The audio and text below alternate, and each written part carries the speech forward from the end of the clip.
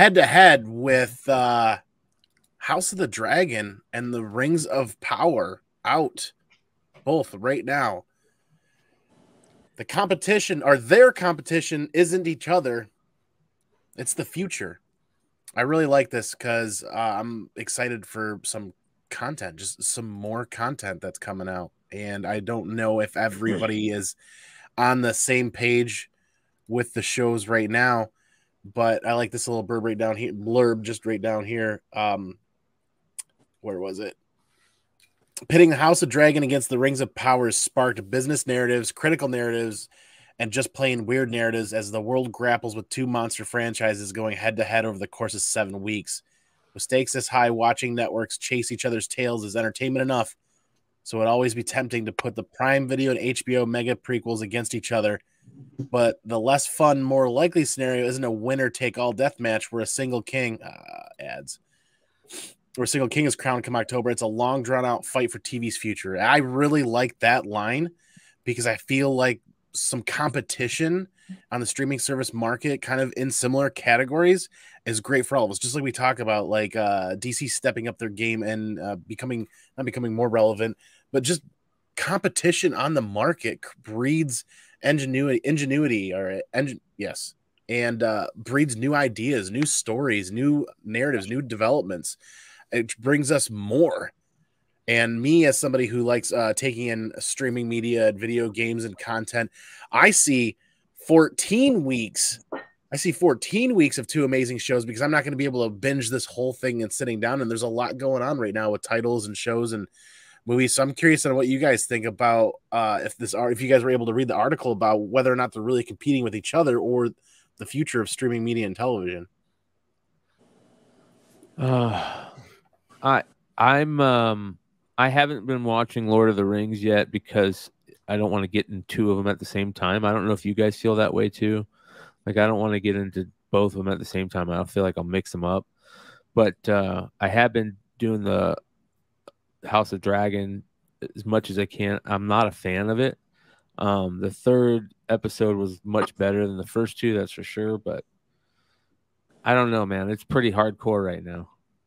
It's like, to me, I've watched both, and House of Dragon, it's totally redeemed Game of Thrones since season 8. Way better than. It's kind of apples and oranges, but it isn't. I mean, they're both fantasy. We both have great. There's George Martin, and then there's also Tolkien, and I think Rings of Power. I don't find the Tolkien-esque in it so far. I find that there's great scenery, there's great filmography, but I don't find myself getting drawn into the characters as much as I do. There's better storytelling right now in House of Dragon. Plus, you know, there's a lot of tangible lore, just like there is with Tolkien. So there's a lot of similarities, but there's not a single character right in 2 episodes of Rings of Power right now where you're just like rooting for the mother lover and, you know, getting drawn into the storyline. It's just kind of, it's mundane. It's boring right now. It's like, let's get to the good shit. I mean, like I said, it's beautiful scenery and beautiful, you know, but it's just the dialogue is weak to me. Yeah. It's funny. I mean, Peter Jackson's not involved in it, right? We know that. I don't even think they offered him any of it. And what did they pay, $250 million or something like that for the Tolkien franchise? I forget. Something ridiculous. The rights. It was expensive. Yeah. Oh yeah. And this is like the most expensive TV show made, I guess. Yeah. So right now, it's the Underworld. Remember when the Kevin Costner Underworld was the most expensive movie ever made? And Waterworld. Waterworld. That's it. Yeah. It's Waterworld to me, but I'm hoping it gets better. I'll continue to watch it, but Cantanker's comment, people are complaining they're deleting all kinds of reviews. Yes, for the first time ever, Amazon's actually instituted a comment hold or a comment review process for their streaming media because so many people have either been complaining about it or review bombing it. I, for one, haven't even gotten past the first 5 minutes of the Rings show yet, so I'm still reserving my opinion. I want to love it, but yeah, they spend more money on this than any other show in history so far, is my understanding. So they better sink or swim, as Solo Wookie was saying. They better get to the point. I just like the fact that there's some more competition hitting the market and people are putting some money out there, and they're at least trying. Like, not everything's going to be perfect. Not everything is going to be great. But if we as fans continue, paying attention and talking about it, it's going to be worth their time, and they're going to continue bringing stuff back. Yeah. I'm not saying don't watch Rings of Power. It's just, I mean, I've been vibing with Solo Wookie. He's kind of nailed all the comments in the chat tonight. It's just, I like that he used the word gooder. These get much gooder. But yes, it's just, where are we going? What's going on? It's like, it's fucking boring. House of the Dragon's not, though. Let's just say it's boring. Yeah. And I would say, though, like, I don't know. The first couple seasons of Game of Thrones, I kind of felt the same way about the majority of the storylines. You didn't know who was talking. You didn't know who they worked for or what they were doing or what their drama was. They were trying to balance so many different storylines. It took a lot of time invested, and like you get a little piece of it, and then a couple episodes later you get a little piece of it. It took a couple of seasons before I really got invested in all of those storylines, with all of those characters, to the point where you loved all of it. Now those actors and actresses are beloved, and that was wonderful. But I mean, I know the first few episodes of Game of Thrones were outstanding, and that makes a big difference. But I'm trying to keep an open mind and just take these shows for what they are, different than what we've seen before. My kids love the Lord of the Rings show so far. It's cool. I don't know.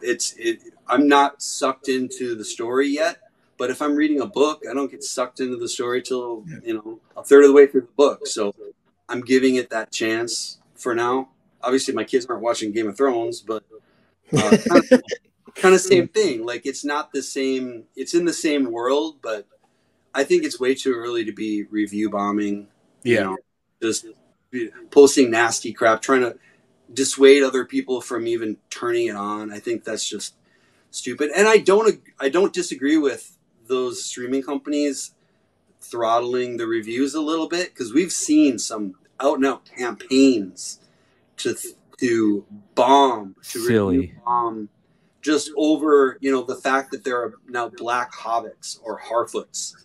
Like, that's just